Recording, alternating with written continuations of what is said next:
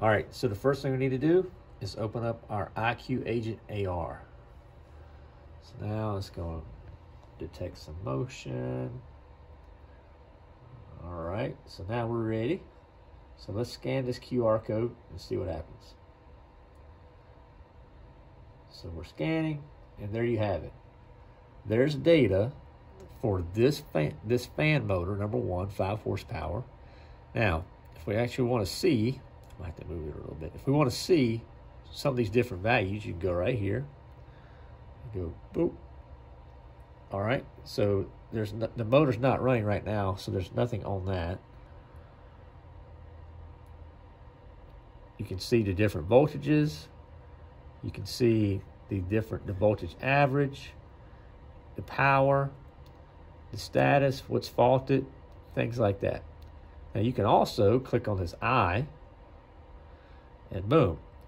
If I'm a technician, I can see right in front of me, there's a daily equipment form I can fill out. Maybe I just want to see what this motor is all about. Boom, right there, I have the data sheet off this motor at my fingertips. So I can quickly see, important information associated to the exact device that I'm looking at. Or maybe I want to actually do a form.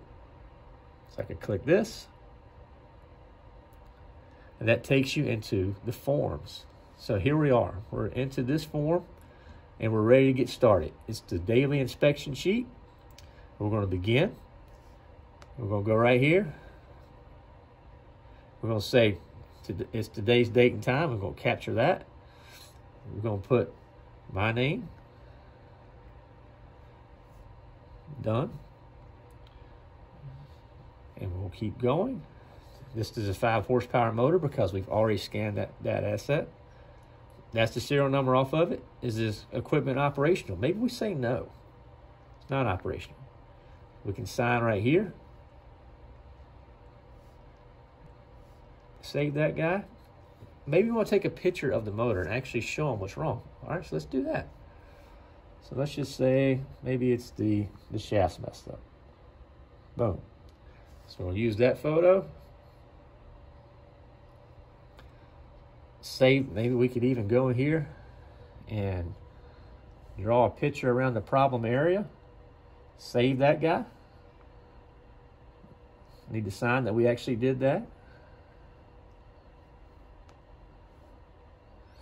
And we're ready. Submit. Let's go back and let's look at the history.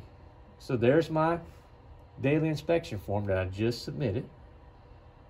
And here it is. So my supervisor could see this real time with the software. See that I did it. My name, what the asset was. It was not operational. Here's the picture of the problem. I could even give more data there if I wanted to. And it's all right there in real time.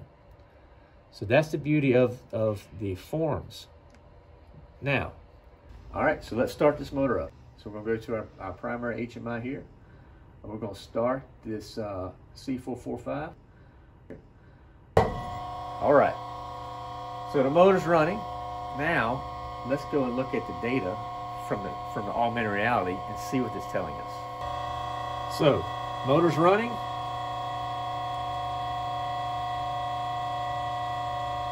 All right, now you can see right here, all of a sudden we have data. We have a 2% current imbalance. You can see the different voltages. You can see that there's 3 amps that the motor's running at right now. Let's click on down a little bit further. You can see 3 amps there. 3 amps on all phases. It's consuming 66, it's now 61, 67 watts. It is running. So all that data is at our fingertips. Now, let's say if I want to actually trend this data. I can go right here. Boom. And you'll see as time goes on, it's trending. You can see right here. See that line building as the motor runs. So you could do live in the field trending of data as processes change and see it in the moment, the impact of what the equipment is seeing as you change variables in your process. So that's all right there. And you can actually take this guy and move this guy around.